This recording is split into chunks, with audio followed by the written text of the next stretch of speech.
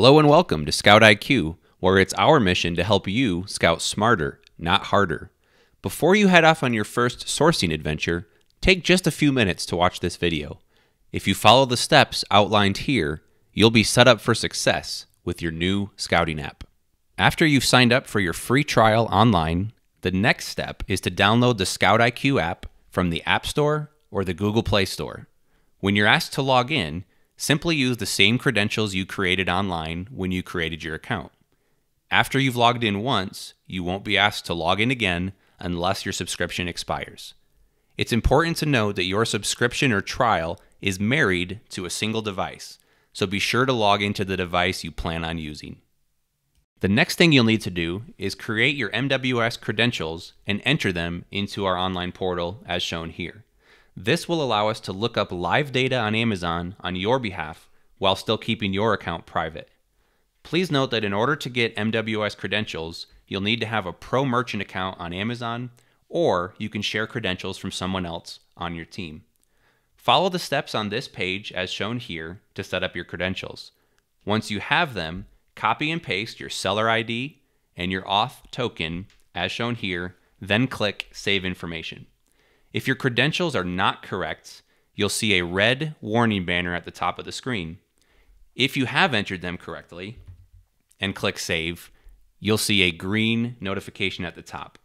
Once you've successfully saved your credentials here, they will automatically sync with your app, and there's no need to enter them into the app itself. If you've signed up for a database plan with ScoutIQ, here's how to download the database.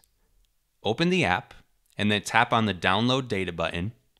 From here, you can see the last time you've updated your database, and you can also test the database to ensure that it's working. We update our database every single day, so you can download fresh data as often as you would like. When you're ready to download fresh data, tap on the Download Database button and the process will start. The file size is around 1.3 gigabytes and should take roughly 2 to 3 minutes to download over a high-speed internet connection, or perhaps a little bit longer if your internet speed isn't quite as fast. It's very important to leave your phone alone during this process. Don't answer any calls or texts while it's downloading, as that can potentially kill the download process and you'll have to start over again. You'll know that the download is complete when the counter disappears, and then you can once again test the database to ensure that it's working properly. Once you've set up your MWS credentials online and downloaded the database, you're almost ready to go scouting for books. But before we do so, let's take a quick look at the settings page. So here you can set your phone to always be awake while you're scanning so your phone won't fall asleep. You can turn the audio on or off depending if you want to look at your screen. And the same thing with vibration. It's set to vibrate on accepts so you can scan quickly and the phone will alert you when you've reached something that's potentially profitable. The most important piece on this screen is the scanning modes. By default, if you've paid for database plan, your phone will come in database only mode, which is exactly what it sounds like. You can always look up a book individually by tapping live once you get to the Scout screen, but by default, it will only look in the database. Data plus live is the mode we'd recommend, as this will look in the database for the book first. If it's not in the database, it'll look on Amazon to see if it can find it and return the results for you. Lastly, live only is exactly what it sounds like. It will not look in the database at all. It's only going to look the data online. This is a little bit slower way to scan, but you will get the most recent data available from Amazon. If you've signed up for a live only plan, you won't see any of these scanning modes, and by default, we'll set it to live only on your behalf. And lastly, you can log out from this screen as well. Let's take a quick look at our triggers. Now the triggers come preset, and these are the same triggers that our team uses on a regular basis to know which books to buy and which books to ignore.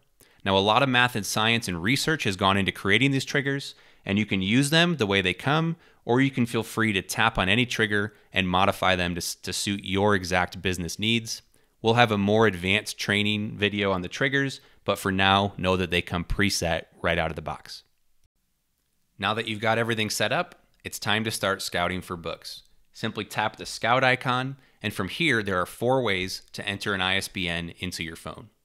The way we'd recommend is to pair a Bluetooth barcode scanner to your phone, and you can scan books very quickly using this method.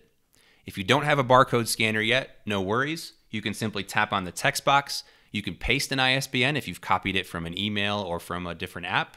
You can enter an ISBN. We've got the 978 preset down here to speed up that process. You can also then put the X on the end of the ISBN if your ISBN has that, or leave it off, and our app is smart enough to take it from there.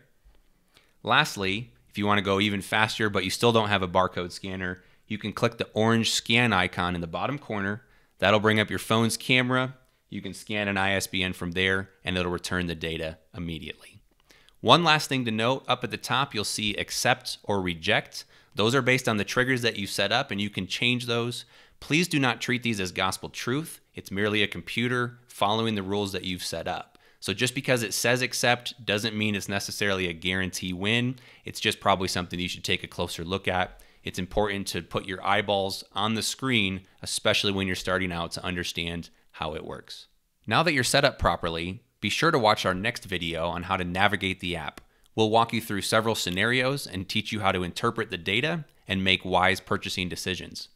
If you have further questions, you can always find us on Facebook, contact our support team via email through the online portal, or check out our support page link on the portal as well to answer some of your other commonly asked questions.